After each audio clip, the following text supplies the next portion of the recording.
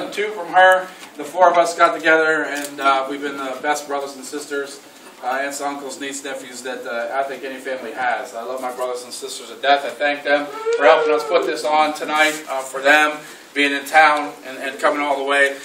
Sort of New York, Albuquerque, New Mexico, Montana, Big Sky, Montana. So thank you guys for coming in.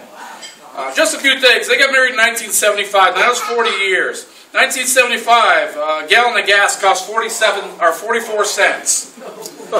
The average cost for a brand new car was $4,200. I think that's what I paid to have a front end alignment on my thing last week.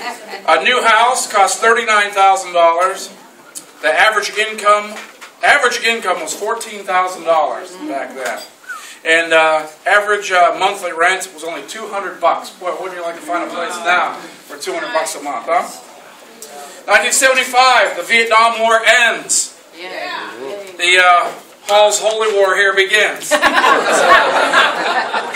brother. I don't know if it's coincidence or not, but that same year, Jimmy Hoffa disappeared and has yet to been found.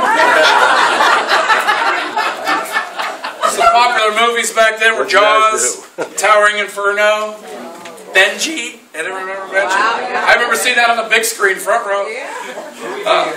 Young Frankenstein. The Godfather, Part 2. Oh, yeah.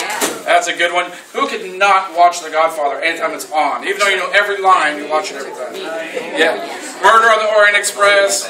Return of the Pink Panther. Those are good ones. One Flew Over the Cuckoo's Nest. That's a perfect segue to get right into introducing my family now. Okay? So I would like to have a big round of applause for the guests of honor, my mom and dad.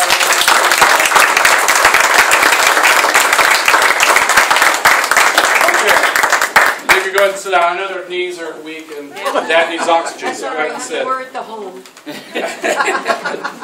What I'd like to do is just, Mom, just want everyone to know